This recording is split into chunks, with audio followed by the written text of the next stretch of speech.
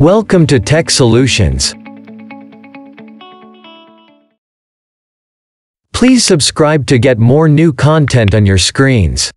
This is very brief and short tutorial about 2 methods to uninstall an Android app from your BlueStacks 5.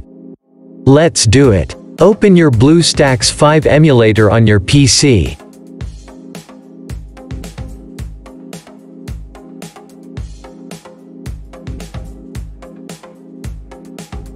You must be seeing couple of apps in this video.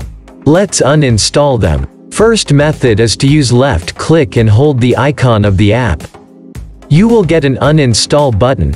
Click on uninstall to remove the app from your BlueStacks. You can see another example to remove an app from your BlueStacks 5 emulator. The second method to remove an Android app from your BlueStacks 5 is as follows. Go to Settings, then click on Apps menu. Select the app you want to uninstall. Click Uninstall to remove the app from your BlueStacks emulator.